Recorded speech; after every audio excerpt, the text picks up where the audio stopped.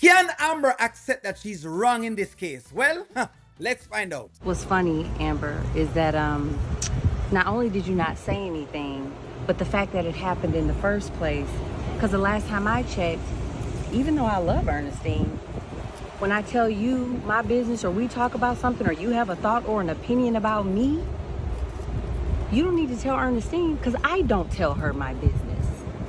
So why are you talking about me to her? Okay, so first of all, I wasn't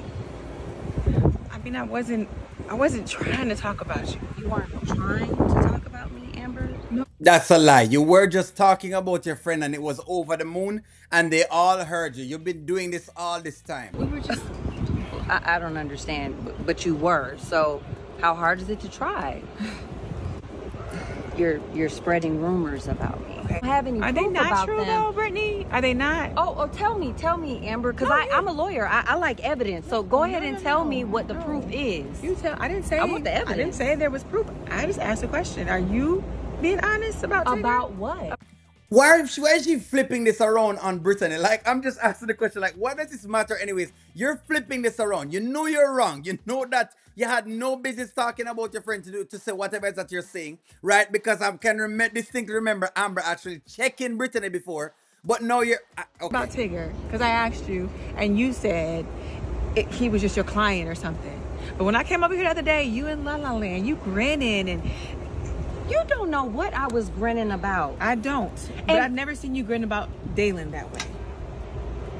First of all, you don't even know if I was grinning about Dalen on that day. You are just speculating. You live in La La Land. You know, the funny thing is, Amber, when we were in college, I feel like I always had your back, but you always did little shady stuff to me.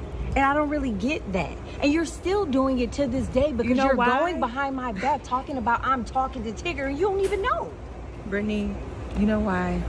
Because you always had this attitude like you were just better than everybody. Your secrets stay your secrets. And friends like that are just weird. When you could tell them all your business, but they don't never tell you yours. Because you don't need to be telling anybody your business in the first place. That's the point that she's making. But you cannot, there's no way that you guys can defend her for this. Theirs.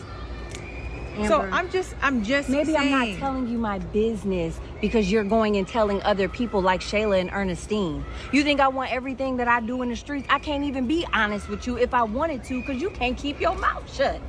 Amen. There you go. So she has pretty much told you exactly what it is. There's just no way that you can have this going on the way that it's actually going.